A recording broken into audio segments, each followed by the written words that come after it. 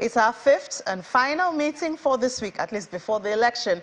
Welcome to Business Morning and good morning. Thank God it's Friday, the day before the election. It's another time for 55 minutes of relevant and current business conversations here on Channels Television. I'm Amy John Mekwa. Let's start off with oil prices. It rebounded by about 1% on Friday after a meeting between Saudi Arabia and Russia calmed markets amid strong China demand expectations after a banking crisis sparked a sell-off in global financial and oil markets this week. Brent crude futures rose 81 cents to $75.51 a barrel, having snapped 3 days of losses to settle at 1.4% higher on Thursday. U.S. West Texas Intermediate crude futures climbed 78 cents to $69.13 a barrel after closing 1.1% higher in the previous session. And we also see that there's been a lot of speculations, especially as it has to do with the bank crashes that we've been having. Both contracts, as the WTI and Brent hit their lowest in more than a year this week and are set to post their biggest weekly falls since December at about 10%. Oil and other global assets were undercut this week as the collapse of Silicon Valley Bank and Signature Banks in the U.S. and Swiss governments scrambling to shore up liquidity at banks. Still talking oil, but this time it's edible. Malaysian palm oil futures were set for a second straight weekly drop on Friday, even as prices rose from a one-month low hit in the previous session, supported by recovery in some rival oils and good export data. The benchmark palm oil contract for June delivery on the Bursa Malaysia Derivatives Exchange climbed 1.25% to 3,982 ringgit a ton, and that was by midday break. And today we're also looking at the opportunity to take profits on the back of strong Dalian and Chicago soy oil recoveries after sell-off.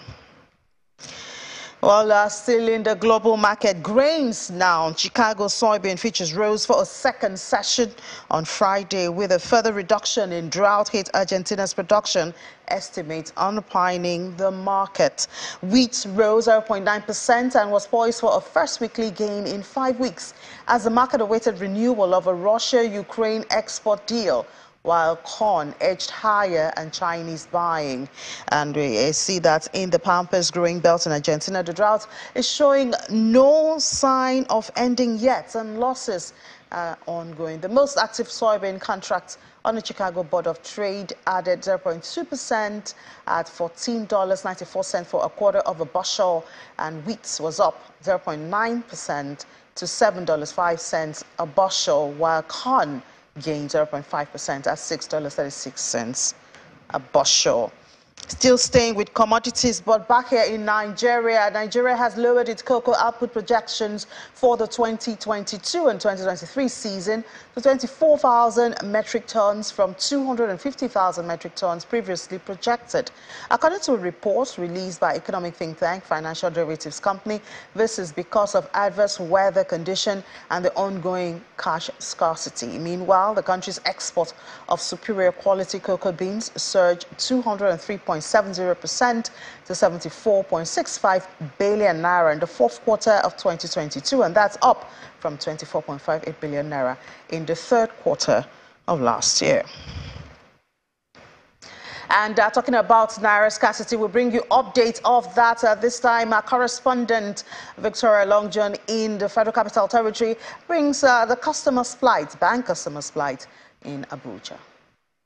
3 days since the CBN directive that the old 200, 500 and 1,000 naira notes remain legal tender. Today, I'm here on the streets of Abuja to try to get some money for myself. The queue is too long, so I head to another bank.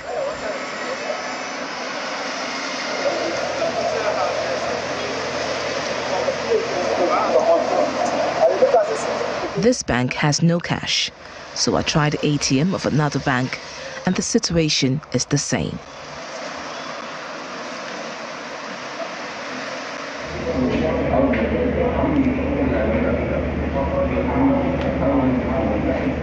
Finally, I find a bank where I could get some money. I could only withdraw 3,000 naira, but it's better than nothing.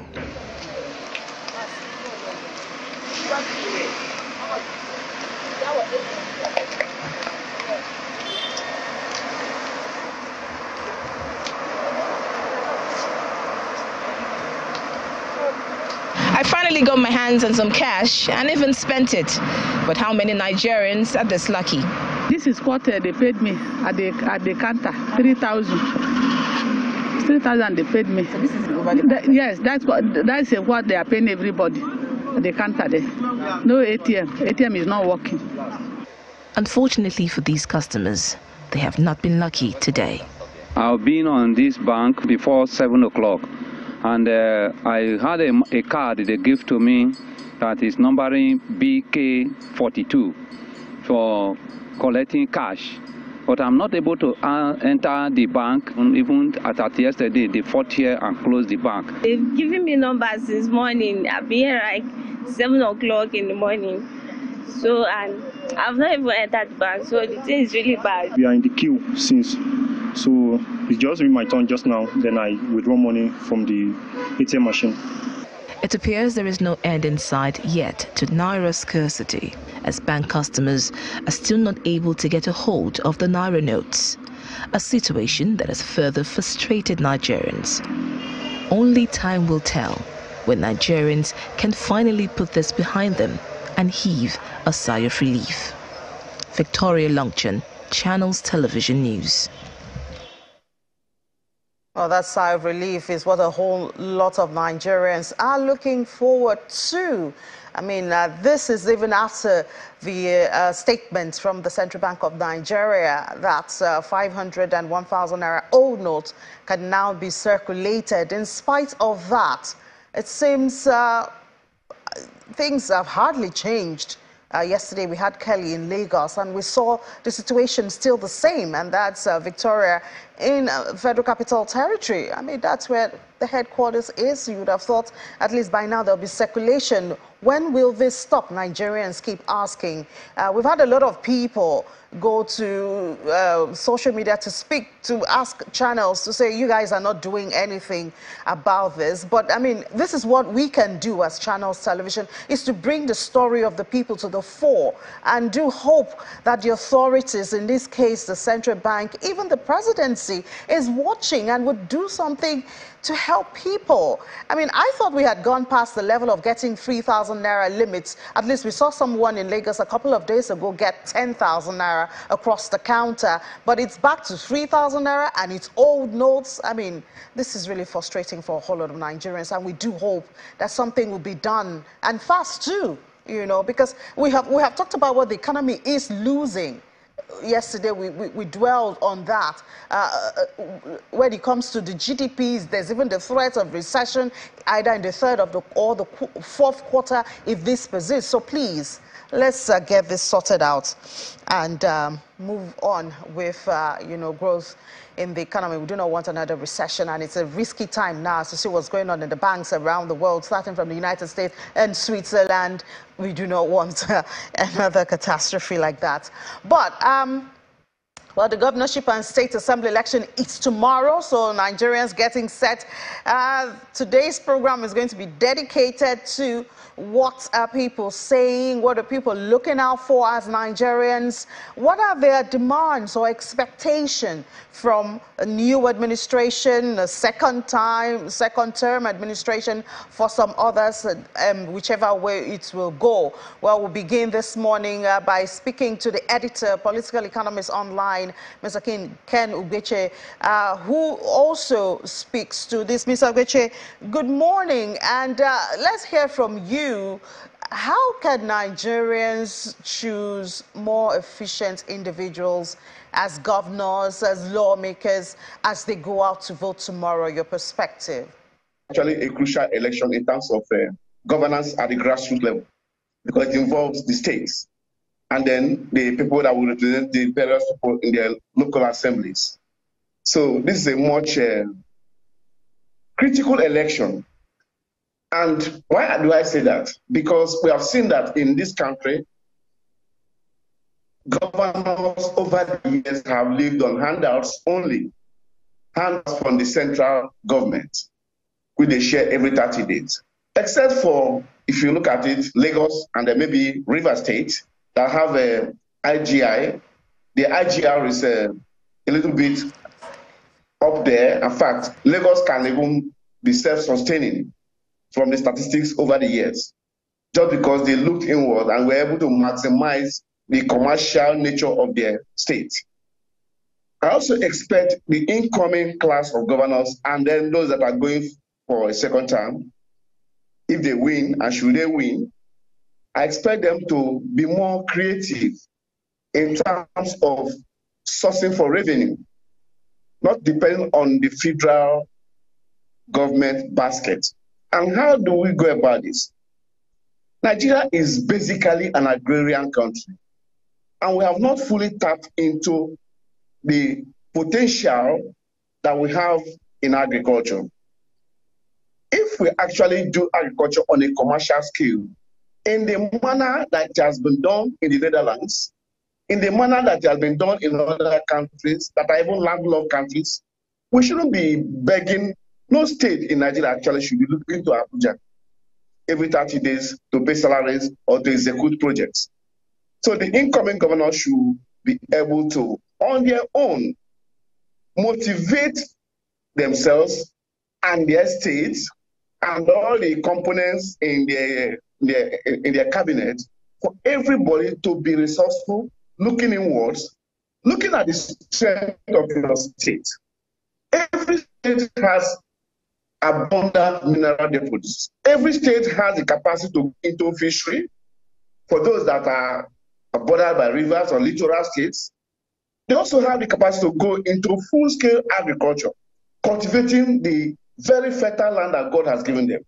But we have become very lazy. We also recall that actually in those days when it was regional, many states lived on agriculture, many regions depended on the farm produce.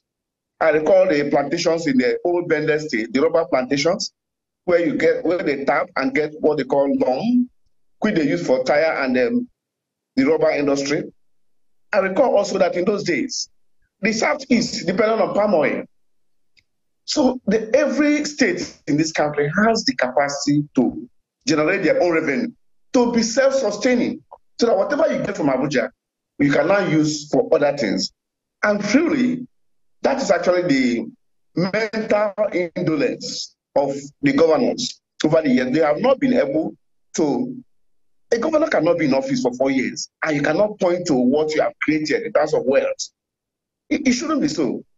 4 years is enough for a government or a governor of a state to start a project on a commercial scale, execute that project to commercial success before even leaving.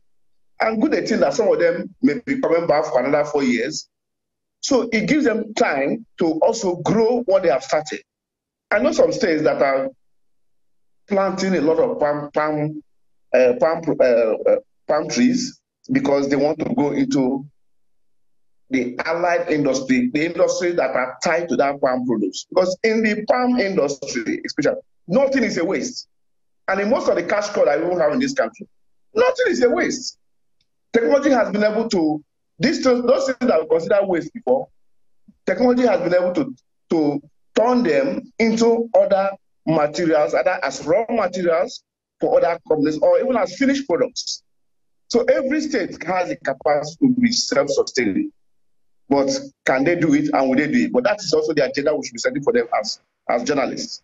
That they shouldn't come to office with a mindset to begin to go to Abuja every 30 days to collect their so-called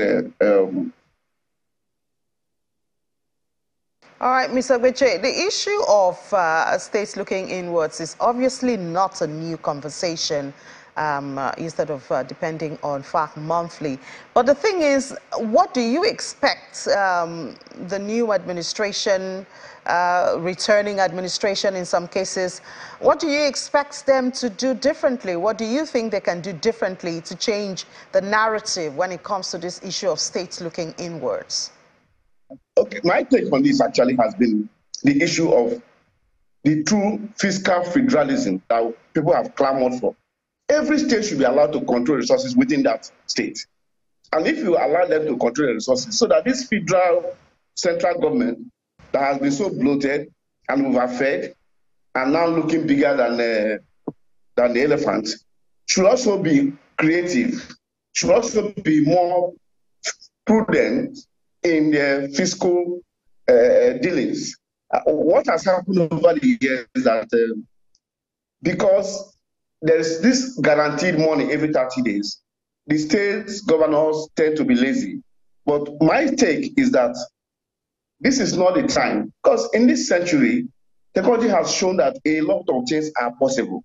So states should create that environment, and the environment in this instance means that, for instance, if a state has capacity to go into agriculture, you can create cluster of farmers, deliberately so created, even among the young people, even among the middle class people.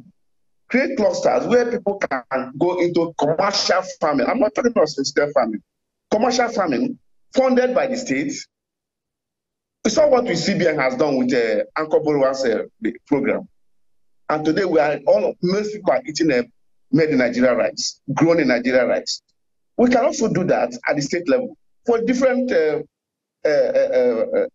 plans. It is very doable, and the only thing is that these governors lack political will. Political will because there's a comfort coming every 30 days.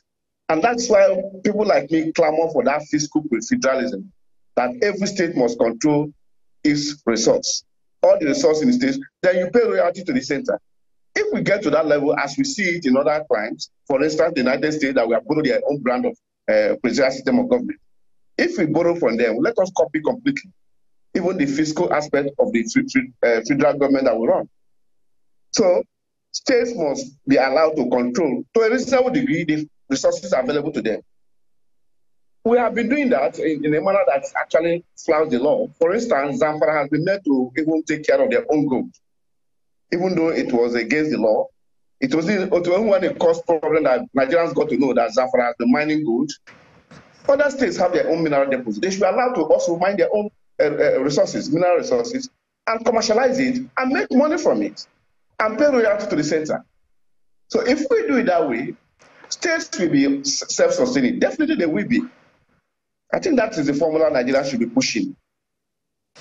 All right, Mr. Ken Ubeche, thank you so much for sharing your thoughts with us. Although, of course, that issue of controlling of resources would have to go through the lawmakers and to empower or decongest, as you have said, the center and give the states the power to control their resources.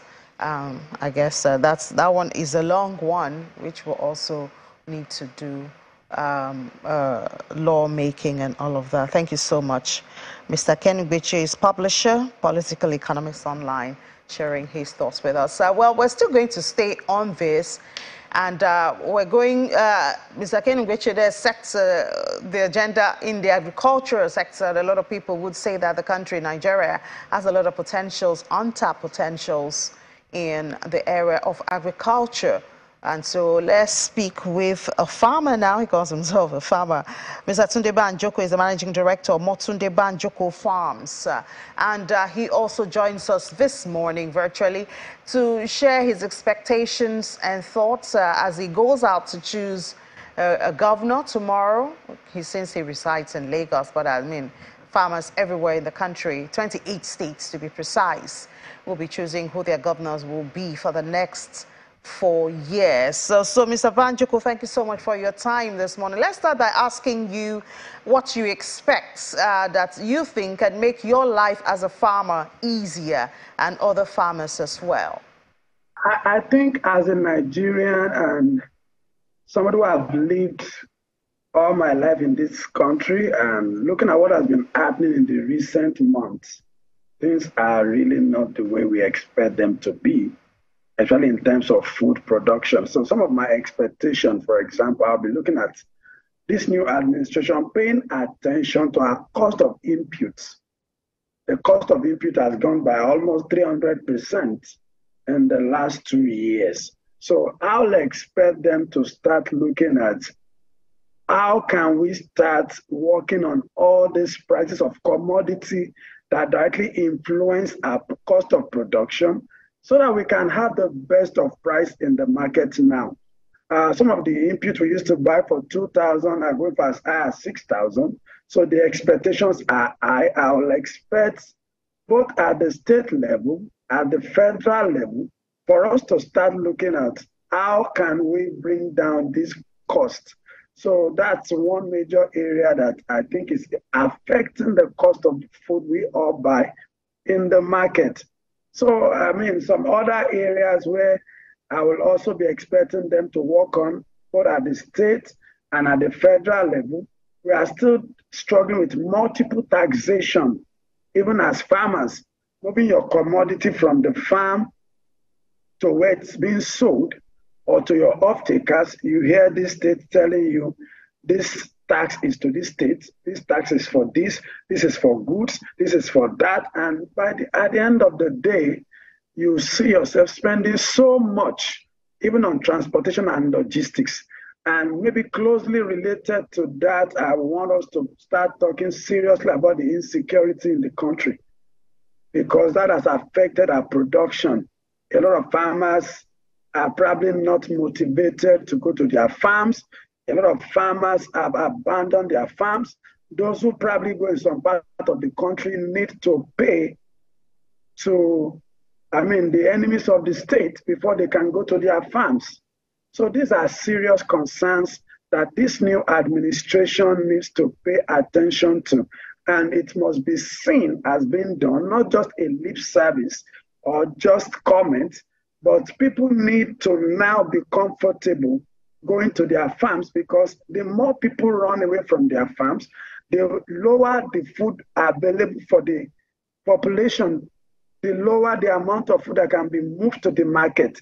So we now have to seriously work on our insecurity issues, pay attention, mobilize the right people, equip them, our security agencies with the right equipment, and get them even accountable, because some of them have also been found culpable in this act and all that. So, and then we also need to start reviving some of our farm estates that have been moribund for years. We need to start reviving some of them now. Some of them all scattered all over the country. We need to start reviving some of these moribund farm estates that were designed to boost our internal food production.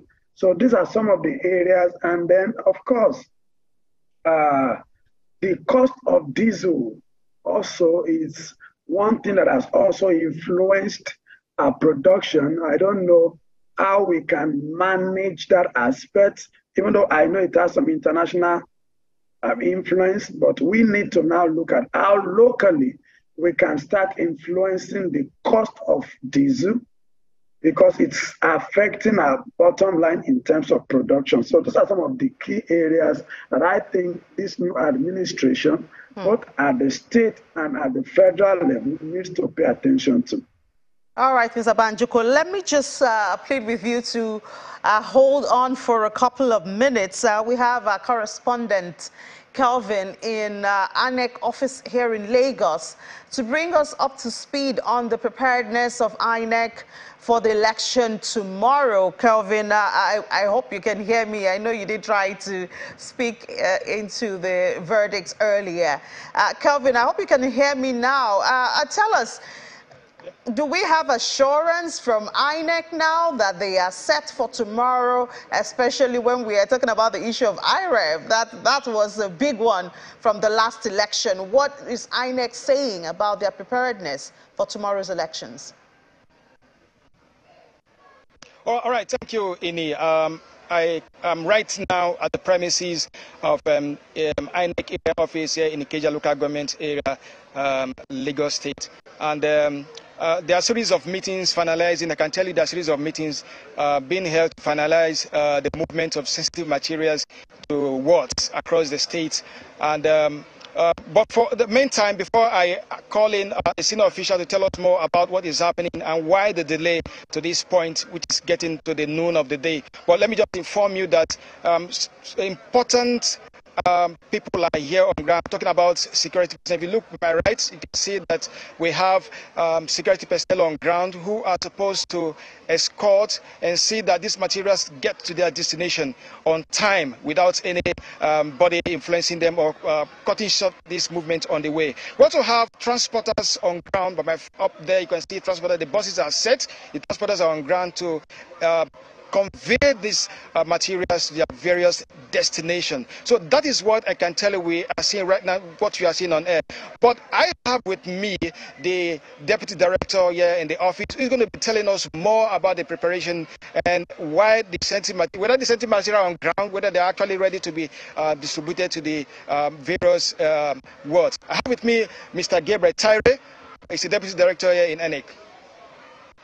Yeah. Good morning, sir. Good morning. Sir, Mr. Tyre, can you tell us, we are here at the ENIC office, I can see that you've been having serious meeting in there, but we expect that this material should have been left here and then to various wards. Can you tell us the situation of things and the way forward from here?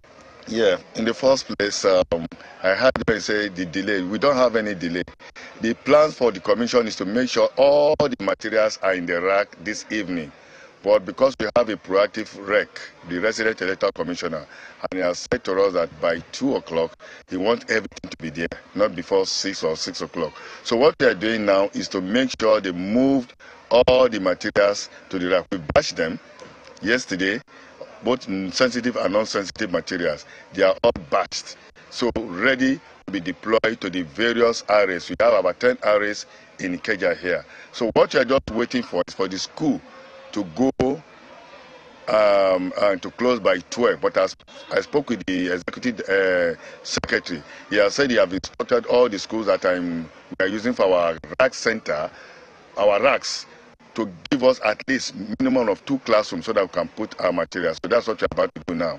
So we're going to move. We have about 50 buses on ground, so 10 per each areas to move those materials to the racks. We have the security personnel, they are all there. So my SPOs, they are all briefed. That was what you saw me telling them. They've all been briefed and they know what to do.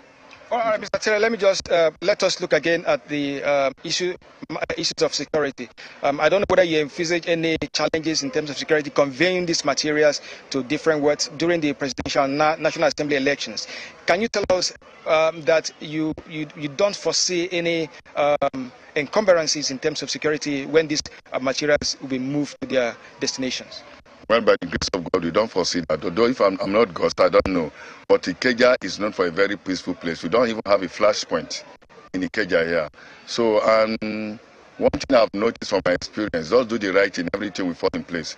So once you're doing the right thing, the only problem we have, the adults complain, but for any security breach, no. But even with that, we are prepared for that. The security people are already on ground. None of this material will live here without security accompanying them to their various racks. And the DPO came here, we've had that meeting, and he said, as this security are moving with them to the racks, they will remain with them until the end of the pool. Okay, let me just ask you this one. During the presidential election, we had issues with the beavers. It's a burning issue, probably discussion and all that. And INEC has assured us, the national chairman assured us that the beavers will be ready for tomorrow's election.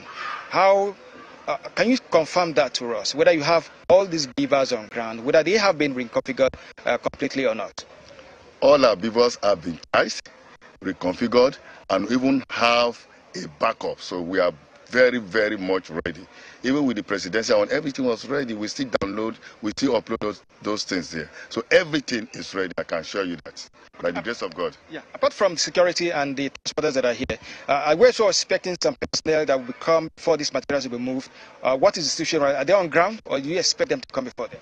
So what we did to ask the personnel to go to the racks. So most of them are here. So it's the SPOs that we have to wait behind to accompany those materials here. Because if we ask those personnel to come here, we are conveying them again, creating more load for us. So we send an SMS to them. They've all responded, and they will be in the rack by latest by 6 o'clock. Every one of them will be here. All right, thank you, Mr. Tari, for that information. So it is what is happening here. From what you've heard, it means that everything is set. We're just waiting for the time for these materials to be taken to the different destination. And we hope that this will be done smoothly without any hindrances. So back to you, Ini. Yeah, thank you so much, Kelvin, for bringing us up to date on the preparations towards tomorrow's election. And do stay safe out there.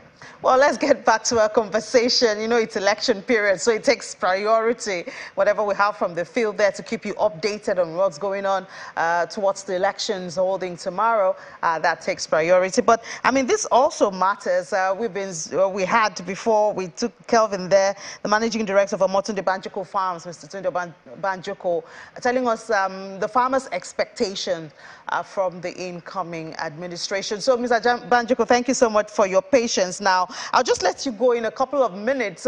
After you've told us this issue of threats to food security, how real is it? When we look at the data available in the last 8, 9, 10 years, our food insecurity level has been going up. I think it's around 33% now. So it's a cause of concern to anyone. And it's something that is evident also that we can see. And with even this present cashless policy that has not been well executed, it's like it's been worsened than what it was before now.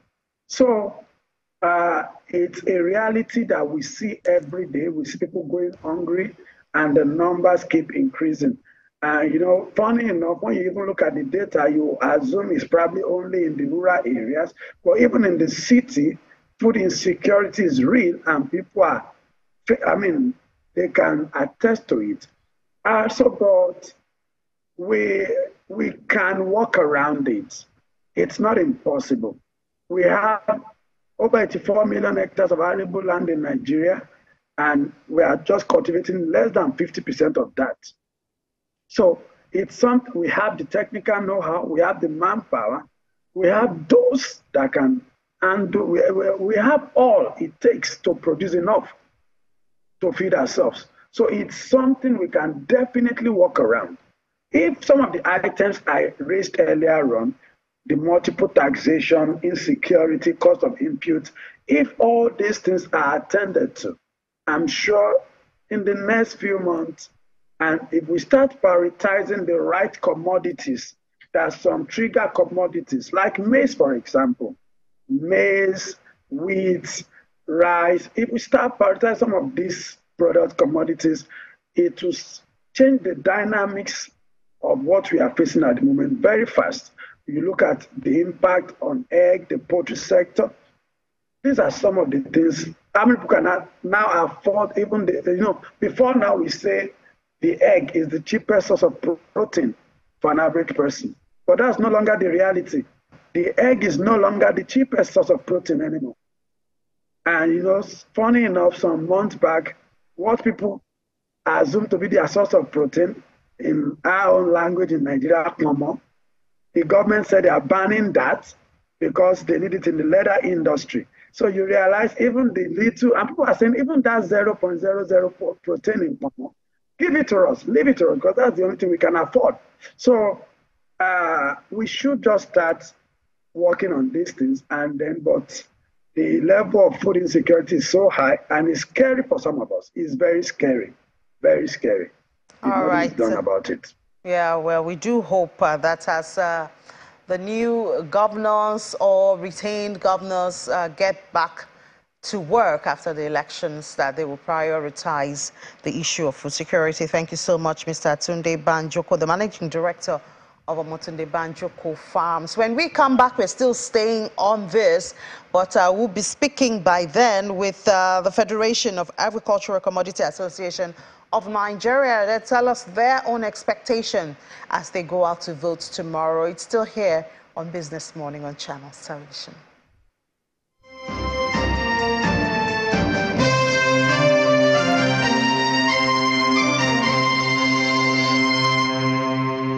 Welcome back. Still watching Business Morning here on Channels Television. We now have joining us virtually from Abuja is Mr. Bello Dogondaji, the General Secretary of Federation of Agricultural Commodity Association of Nigeria. And the conversation is not far-fetched. It's their expectations from the incoming administration. Mr. Dogondaji, thank you so much for your time. Good morning. And what type of individual is your association looking for the incoming administration as they go out to choose tomorrow? That have a passion in agriculture, value change. What I mean, people who are mindful of the commodity business all over the country. What I mean by that, I mean the complete value change, that is the production, the processing, and the marketing of these agricultural commodities. Across the board, we want to have governors that have passion in the agricultural sector. We want to have governors that have interest in developing the agricultural sector. That is migrating from what it used to be, from the simple farming tools to mechanizations. We are looking out there for governors that have interest in how to encourage the value additions in our agricultural commodities, our crops. We are looking out there for governors that have passion in agriculture and those that have passion for not to import what we eat, but to eat what we produce in this country. We are looking out there for people and for governors, for state legislators that have interest in expanding the landscape of agriculture in various states. All right, and a lot has been said about enabling environment. When we talk about enabling environment, what do you think should be prioritized? It cut across so many sectors. What I mean, you have to mobilize. The mobilization is critical. Then the infrastructure, then the political will. The person at the aim of affairs, does he have the interest in mobilizing people towards the agricultural development? Or he is someone who is passive? Whether it happened or it didn't happen, it's not his business. We want people who have passion, we want people who have the business in agriculture, we want people who are industrious and who are looking at agriculture to be their main base. All right, sir. That is what we are looking for. Okay, very passionate demand there from the Federation of Agricultural Commodities Association, asking for a passionate leader, governor, even at the federal, people who will be passionate about agriculture and the value chain, not just agriculture. Thank you so much, Mr. Bello Dongodaji, the General Secretary of Federation of Agricultural Commodity Association of Nigeria. I believe this is what they have had, the conversation they've had with their members, and this will be at the top of their minds as they go out there to vote tomorrow. Now let's head to London, where Juliana is standing by to bring us up to date on some major stories there. Juliana, good morning. Well, TikTok has been in the news for some days now. I can't say for good reasons, but now Britain is banning TikTok. What's this about? Good morning, Innie. Yeah, this was an interesting development that first broke yesterday morning. Tom Tugendhat, who is the National Security Minister, a couple of months ago asked the National Security Centre to launch a probe into TikTok, which is pretty popular, in fact. I don't know if you've got a TikTok account, Innie. I may try and follow you. But, of course, it is the world's most popular app, and it became particularly popular during lockdowns, lots of people working from home decided to go onto it. It is owned by ByteDance, which is a Chinese-based firm. But because of the geopolitical concerns with China, ByteDance decided to move their HQ from Beijing to Singapore a couple of years ago to try and distance itself from the Communist Party there. That hasn't helped because we know that the EU Commission, as well as the US government, a couple of weeks ago, decided to ban the use of the app on their government devices due to security concerns. Then there was a lot of pressure by Prime Minister Rishi Sunak, by Conservative backbenchers. They then had this probe, and then the result was, yes, it is deemed too risky. So we had that announcement yesterday by Senior Minister Oliver Dowden, basically informing MPs across the House that it would no longer be available on the app. I think most people within government welcomed this, as well as other parliamentarians. But now there's a lot of questions about whether or not they can use them on their personal devices. Grant Shapps, business minister, he's pretty popular on TikTok. I've seen some of his funny videos. He put a post up there this morning saying he won't be deleting it.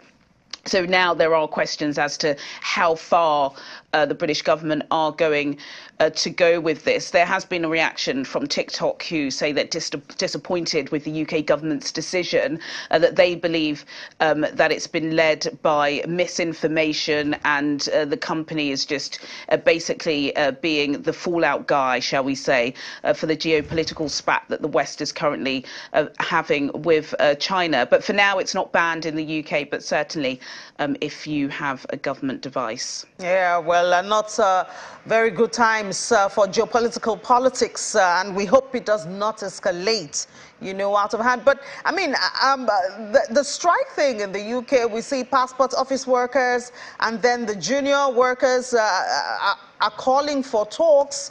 I thought we were on our way out somewhat. Slightly on a way out. A pay offer was agreed with some members of the NHS yesterday, which is good news. I'm sure we're going to get more information about that today. But the industrial action across many sectors does continue. And we've had an announcement from the PCS union, which looks after passport office workers. And they've confirmed that 1,000 of their workers will be striking over a significant number of days, starting from the 4th of April. It's all part of the same issue that most workers in the UK are having at the moment. Not happy with pay, not happy with their job, not happy with their conditions, basically want to get paid what they deserve. And for the for those who are working in the passport office, they want to be paid in line with inflation, which is currently at 10%. That's what they're asking. The government are doubling down on their statement, which is they can't afford the £2.4 billion it would cost them. But this is going to be an interesting one because, of course, we are coming to that all-important summer season. We had issues last year because we didn't have enough people in the airports to look after the millions of people that were desperate to get some summer sun. Is this going to be the same issue? It won't be about the airport staff. This will be about the fact that people haven't been able to renew their passport. So more headache for the Prime Minister as we wrap up what has been a pretty interesting week economically. Well, interesting indeed, Juliana. Thank you so much. I'm sure we'll get updates at 1:30 during Business Incorporated. Thank you. Now let's move to the market. Without much ado, Aneti Edits walks in with numbers from yesterday. Good morning. Well, let me just bust a bubble for the markets.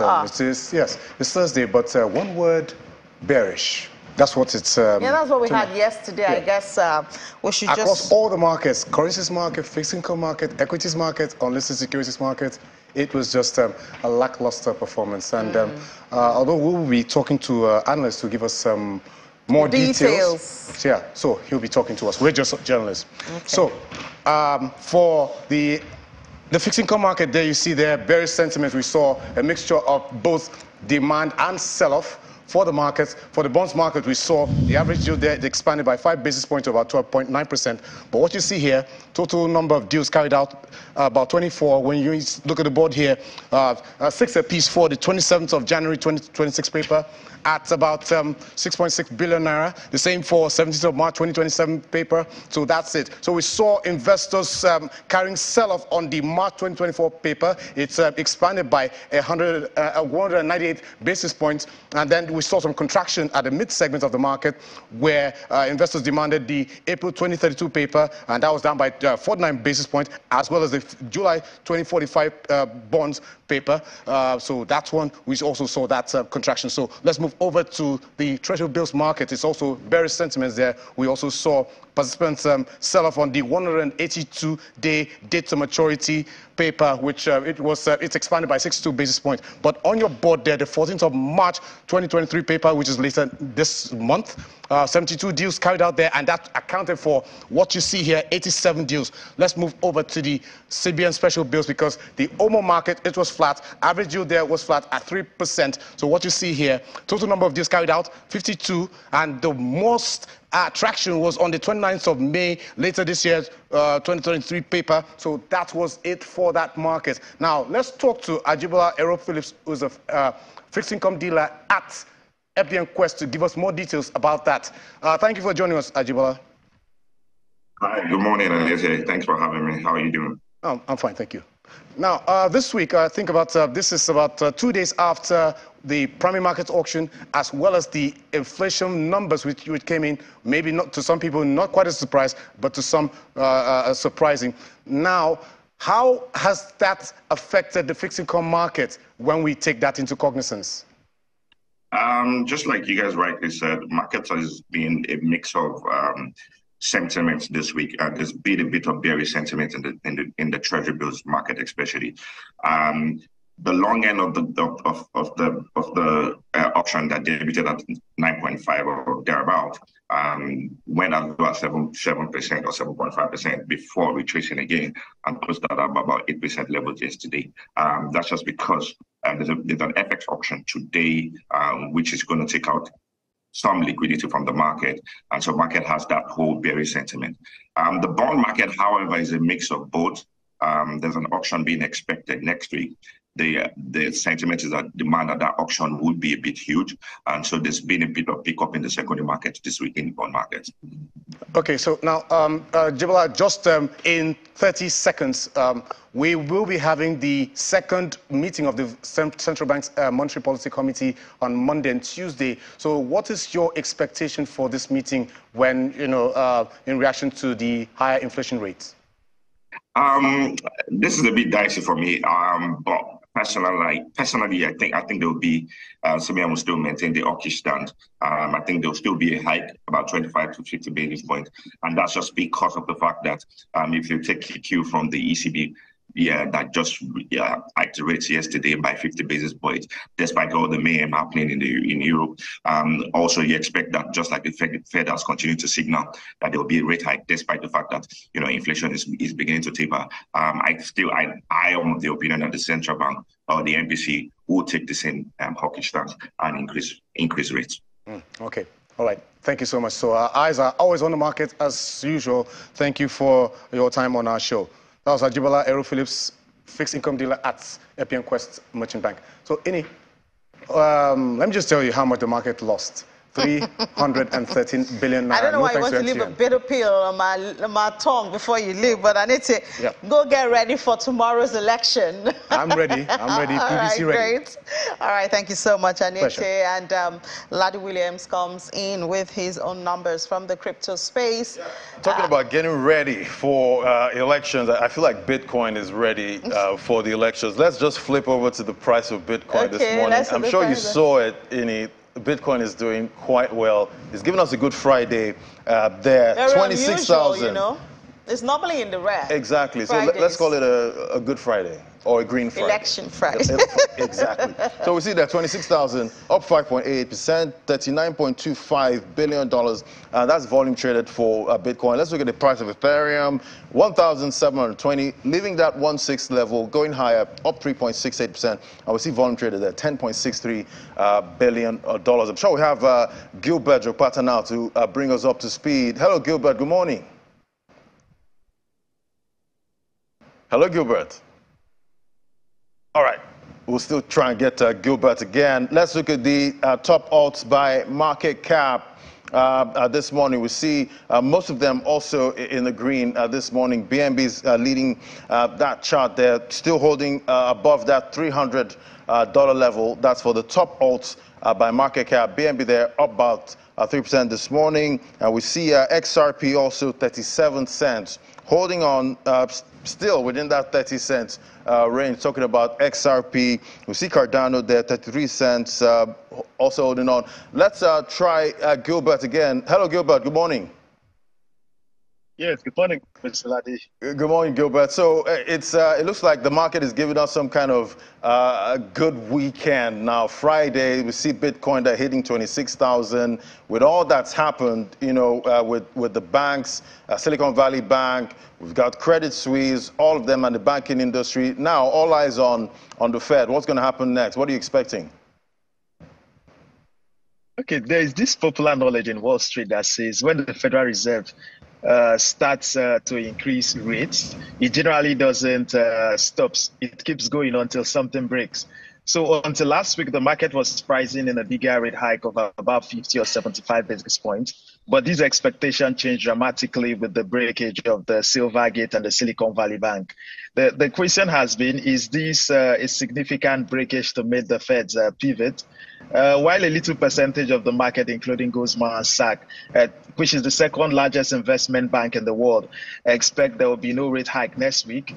They think economic strength is more important than inflation. I still think that it's unlikely to see the Fed pivot next week, because the Fed have constantly reiterated that they will increase interest rates until inflation is put under control. So I think that if they stop their actions to put inflation under control, it's going to build a market perception that their ability to put inflation under control is conditional. And the market is already pricing in over an 80% chance of seeing a 25 basis points next week. And this is why we are seeing some short-term relief in crypto assets. You know, this is a bit of a fresh air, and we are having more range-ward movement instead of a possibility of a downside spill if we had seen maybe 50 or 75 basis, if the market still priced that in. All right, I guess everyone looking for what's going to spark that bull run in this market. But thank you so much, Gilbert Jopata. Enjoy the weekend. Thank you. And go out there and vote. Yeah. So the way it's looking, the market is looking quite green, you know, this morning, talking about Bitcoin. But if you look at central bankers, you know, globally, even right here in Nigeria, you know, not many investors are fond of, you know, the CBN, the central bankers at this time, because we know they're trying to rein in inflation, but at the expense, you know, of the markets and of the banking sector. Exactly. I mean, yesterday we had the First Republic Bank in the United States also needing help, and thank God they got it. But I mean, doesn't signal banks the crying end for of help it at this point. Exactly. Yeah. Thank you so much, Ladi. Thank you. We'll see you at 1:30. See you. All right, so that's it on the program. Thank you so much for being a part of this 55 minutes that we did this week. It's been a pleasure bringing those stories to you, those conversations to you. But do remember, the most important thing now is tomorrow is an election day, so please do go out to vote. And remember, here on Channels Television, you get all the news here. I'm Mini John Mekwa.